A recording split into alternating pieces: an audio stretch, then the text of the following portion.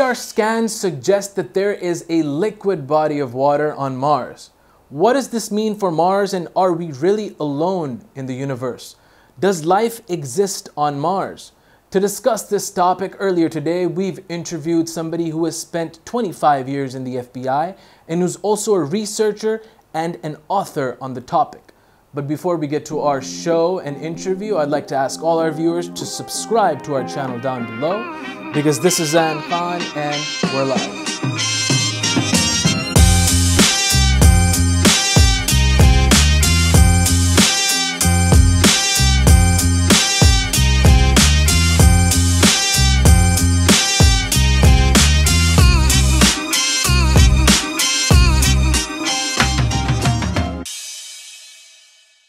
Welcome to Zain Khan Live, where everything is discussed. Today, the topic of our show is the giant lake that has been discovered on Mars.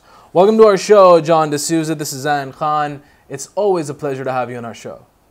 Zain, it's a pleasure to be here with you and your great audience. Thank you so much. I got some good stuff for you guys today. John DeSouza, as there have been reports, there is a giant salty lake on Mars. We know that it has been discovered, but how was it discovered?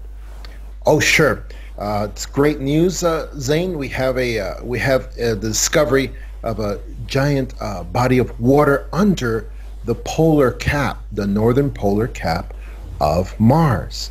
And the way in which it was discovered was by the European Space Agency, which has their vehicle up there called the Mars Express spacecraft, and they want to make sure they're telling people exactly how this was detected beneath the surface of Mars, and it is about a kilometer and a half beneath the surface. It is incredibly significant because it is not just ice, it is not solid hydrogen or anything like that.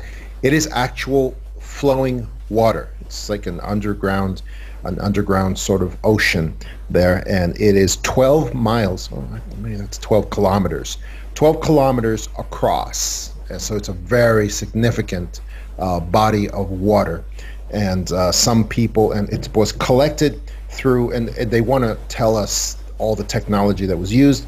It was collected through something called MARSIS, the Mars Advanced Radar for Subsurface and Ionosphere Sounding. They were using sound waves to bombard the surface and beneath the surface of Mars, and they were able to come up with this sort of picture, this representation of what was going on beneath the surface. And it is an incredibly significant find for several reasons, and we are pretty confident on the data that has come back from the European Space Agency on this, because this data was from it's been collected from 2012 to about 2015, and they spent 2 years, well, until now they spent analyzing the data to make sure it really was what they say it is.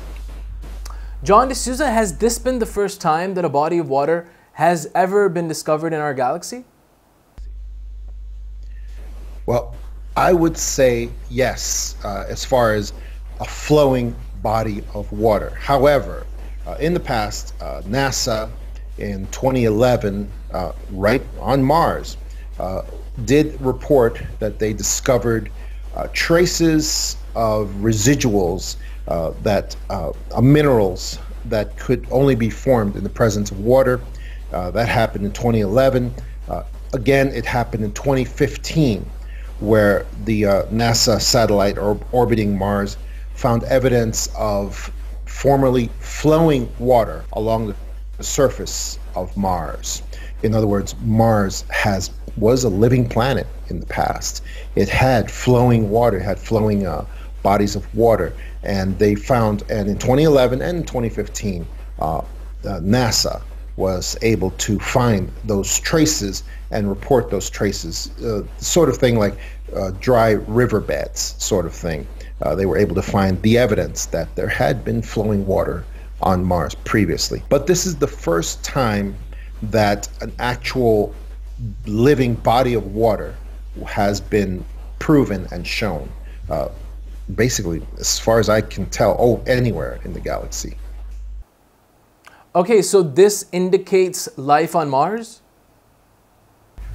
This may actually indicate life on Mars, at least at the microbe level, because as everyone knows, water, actual flowing living water, is the matrix for the formation of life and the evolution of life. So it's very possible, even though this body of water is supposedly very salty, but still it could actually be the basis for microbes and microbial life, which is the matrix for evolution of other forms.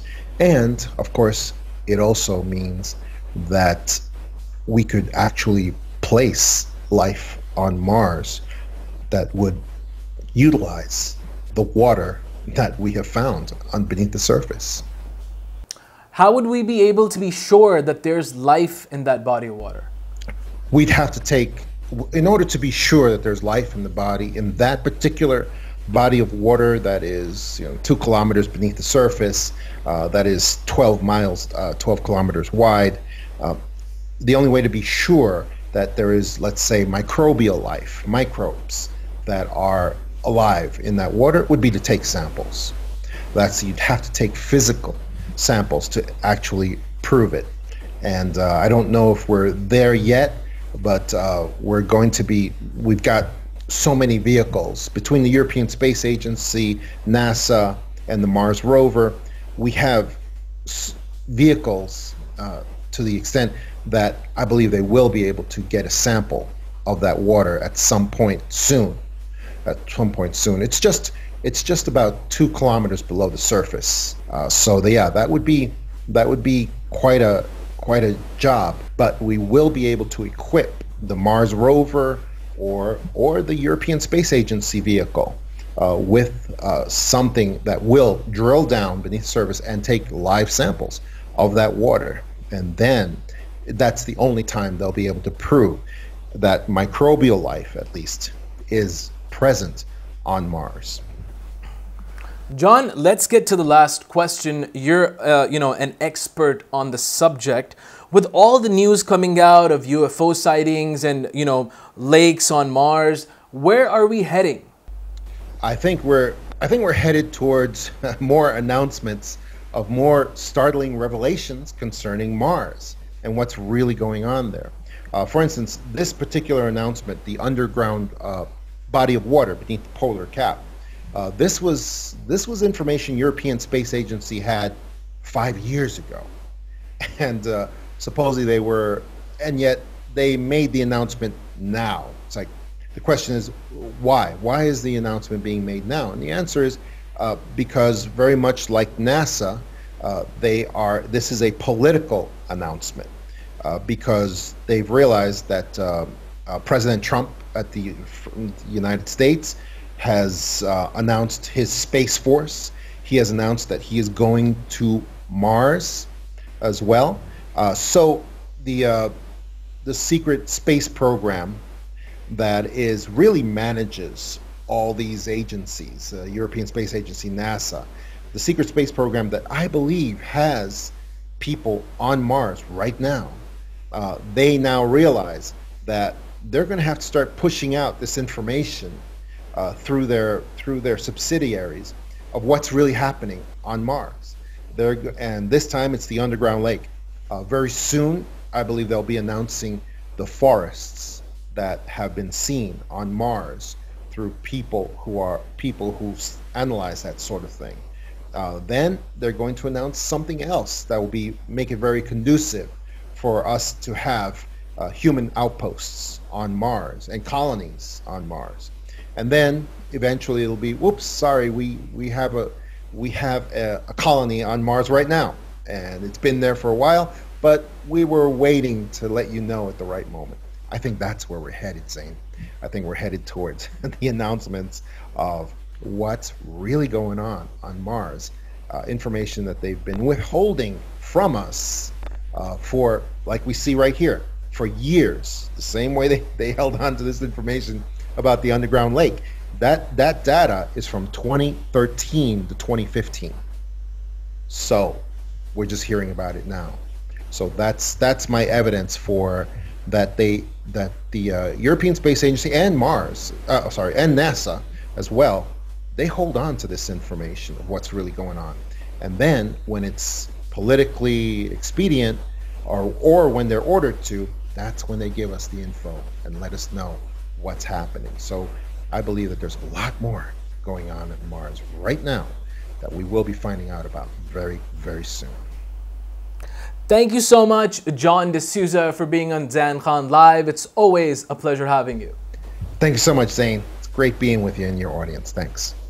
This was John DeSouza. He has spent 25 years in the FBI and who's also an expert and a researcher on the topics of the paranormal and also extraterrestrials. But before we get to the end of our show, I'd like to ask all our viewers to subscribe to our channel down below for different interviews on more topics. Because this is Zain Khan, and we're live.